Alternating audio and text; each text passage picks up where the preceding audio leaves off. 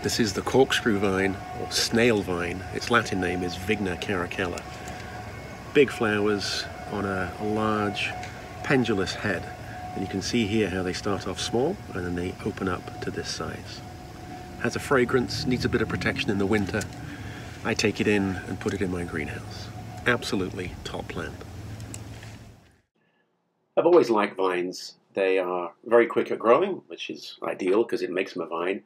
If you can train them over a low fence, something about 4 or 5 feet high, then this will place the flowers at easy reach to see and observe.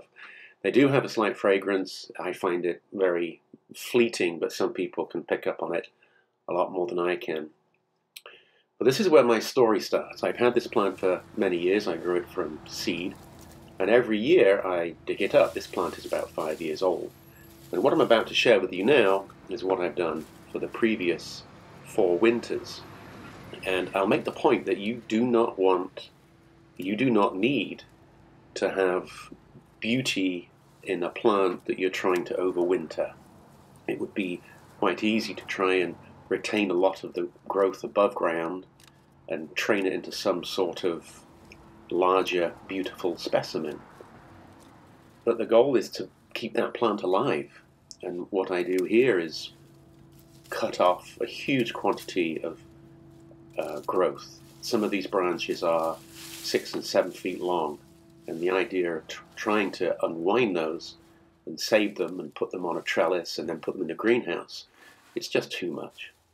So I encourage you to be quite ruthless, cut back a lot of the foliage, and if you can leave 2 feet on a number of stems and get out a lot of the roots, which is obviously very important.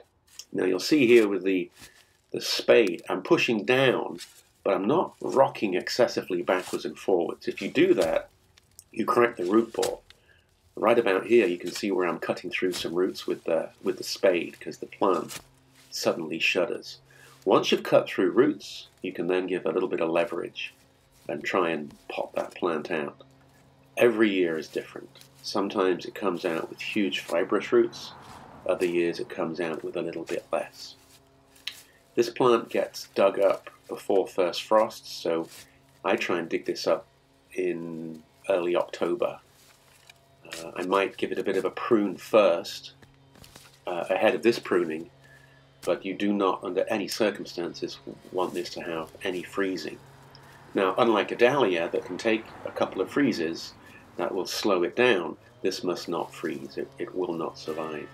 Now we've got a good amount of fibrous root here, which is desirable as you want this plant to go into its new pot and have a little bit of energy to root out and get itself established. Remember, you've cut off probably 80 or 90% of the foliage, which was producing energy from sunlight. You've cut off a huge quantity of the roots, and the plant has had a big shock. And as these plants get older, they're probably less tolerant of such radical disturbance. And this is where my story descends into sadness. This plant was put in my greenhouse, it was kept frost-free, but I think that temperature of 40 to 42 on occasions may have been a little bit lower. And this plant died. It went to plant heaven, wherever that may be. I was very sad because I grew this from seed and it had been such a remarkable producer. So I'm on the hunt for a new one. I managed to find it. When you find it for sale, you jump, you get that plant, even if it's the middle of winter. I put it into a larger pot to get some nice new vigorous roots on it. And this year I'm going to plant it in a container. I'm not going to plant it in the ground. I might go back to that in future years, but this way, come fall, when it's time to take this plant in, I'm not going to subject the plant to that very vigorous and aggressive digging up, hard pruning, and then moving. I can just pick the plant up, pick the pot up, carry it into my greenhouse, and we're good to go. This plant used to be called Vigna caracalla, now it's called Cochliasanthus caracalla. Snail vine, corkscrew vine, it's a great plant, go find it. Thank you for watching, tell your friends, tell your family, happy planting,